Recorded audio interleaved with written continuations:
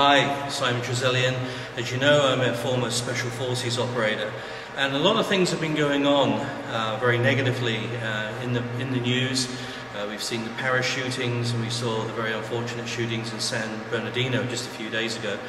A lot of people have been talking and connecting with me and asking what the solution is and what my opinion is on gun control and a whole range of things.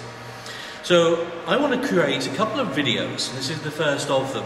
In the first video, we're going to talk about this whole aspect of weaponry and people using weapons. The second one, I'm going to show you what you could do legally to be protecting yourself and that of others should that situation occur and you're there. The third one will be talking more on the legal aspects of the Constitution and militia and some of my ideas of how we could actually create a balance here.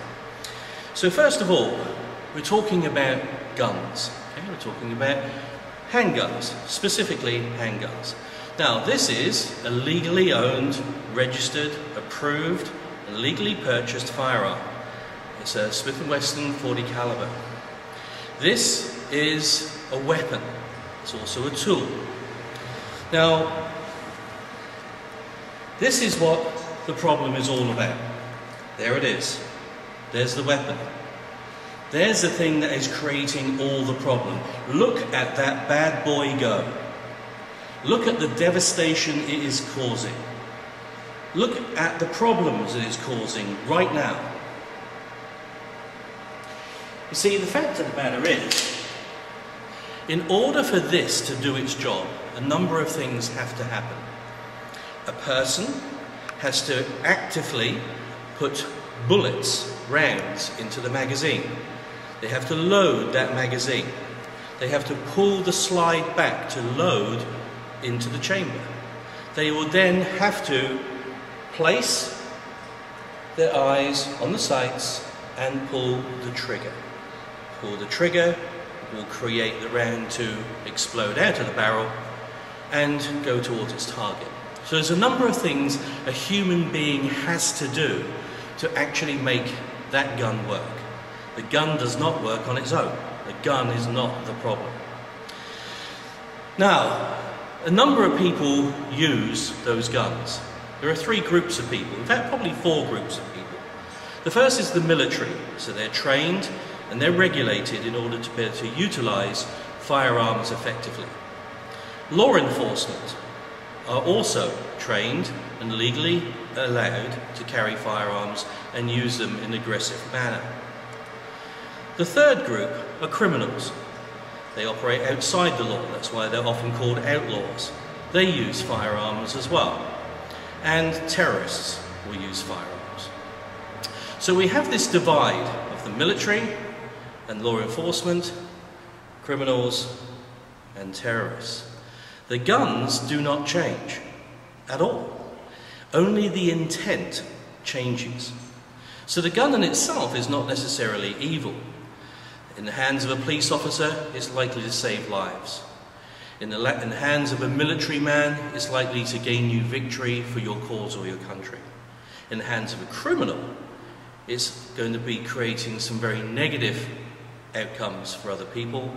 And of course, as we've seen in the hands of a terrorist, it becomes a devastating tool as well. Now, the fact is that in these shooter situations, you find that the person is under a great deal of stress, and they will come out and there is a limited amount that they can actually fire. There's a limited amount of ammunition in the weaponry. There's a limited amount of ammunition that you can carry. So that is handguns.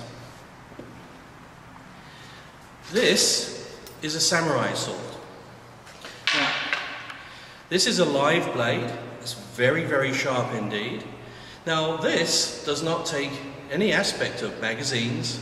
All I have to do is to hold it effectively and go. So, if we were in a shooter situation, I could actually take out as many people as I wanted to with this without actually having to reload. And I'll keep on going, cutting down as many people as I can until such time as I run out of steam or I run out of power. That's what happens with a sword. Now, anyone can buy a sword. Anyone can learn to use a sword. Is the sword evil? Not at all. You use it for ceremonial purposes. You can actually use it for combat as well. The sword itself is not necessarily evil. It's merely the intent that goes along with it. So if we ban handguns, what do we do with swords? Do we ban swords? Do we ban knives? What about this? It's a hammer. You can go to Home Depot, anyone can buy this. A 6-year-old could buy this. In the hands of a person with intent, I could actually use this to nail together a baby's cot, or I could actually use it to harm someone as well. The hammer does not change, only my intent changes. So as we've seen with the handgun, as we've seen with the sword, as we've seen with the hammer, there is one constant: me. The gun is not the problem, the sword is not the problem, the hammer's not the problem, I'm the problem. So it comes down to my intent of who I am.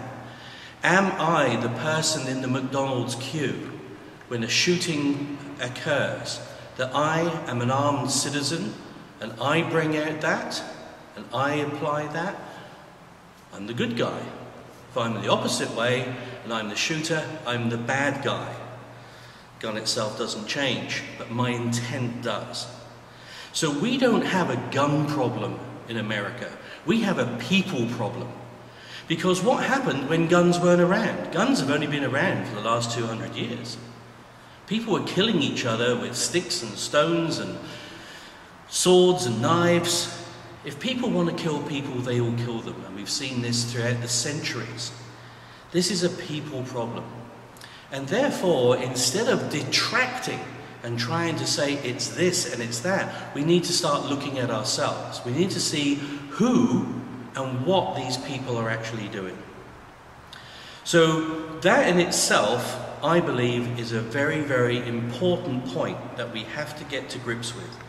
Is it a mental illness process? Is it anger? Is it lack of jobs?